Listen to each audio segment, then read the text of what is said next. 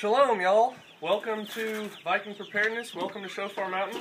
This morning we are fermenting chicken feed. And so we have these gallon jars. You take, we're doing 8 cups at a time. So it's basically 2 1-quart jars.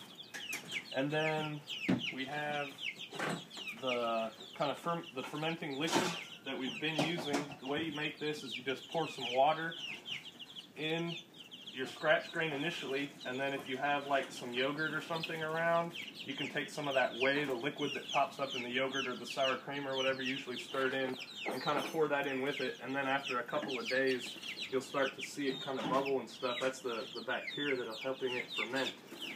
And then you pour it in there, you let it set. We're doing 1 per day, so this is the stuff we're using for today. When you go to feed it to your animals, we just have this strainer here, so you save the liquid. And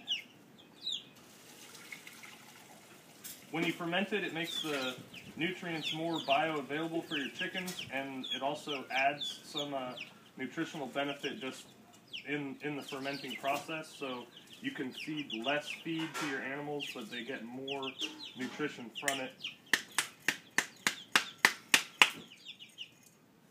So there's your scratch grain for today. This one will be for tomorrow. And then we'll make this one as the other batch. See you out there.